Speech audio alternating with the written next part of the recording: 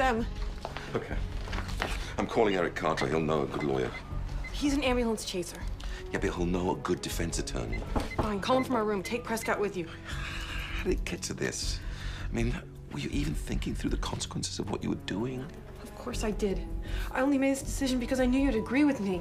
Well, I did, and I do, but we are in a big mess here. Gotten out of some pretty tough situations before.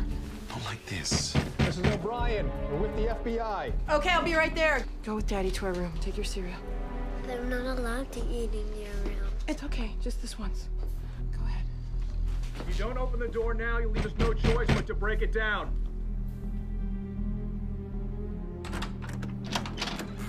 I'm Special Agent Scott Frank. I have a warrant for your arrest. Take me where you need to take me. My family's in the back room. Leave them out of this. Well, it's up to you. I have questions which need to be answered sooner than later. So let's do this now. We have reason to believe you facilitated the escape of a federal fugitive, Jack Bauer. I have no idea where Jack Bauer is. Would you tell me if you did? I didn't think so. Please, Mrs. O'Brien, have a seat. 15 years. That's the minimum prison sentence for aiding and abetting a federal fugitive. Frankly, after reviewing Bauer's file, I'm a little baffled. Baffled? That you so consistently come to the aid of a man with such a problematic record.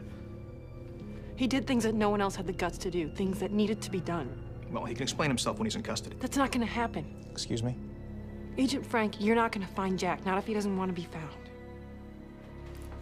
Sir, would you please bring your son in here? Why? Get the boy. I will get my son. Look, it may not be too late for you to dig yourself out of this hole you've gotten yourself into, but if you don't help me now, I can't help you later.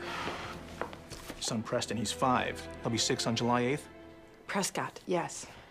Well, do the math. You won't see him much until his 21st birthday. And whatever time you do get to spend with him will be through a plexiglass window.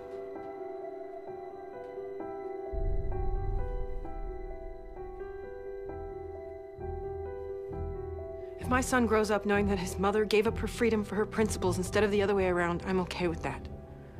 I'm done talking until I can speak with my lawyer. Mrs. O'Brien, put your hands behind your back. Cuff her. You have the right to remain silent. Anything you say can and will be used against you in a court of law. You have the right to an attorney. If you cannot afford one, will be appointed for you. Let's go.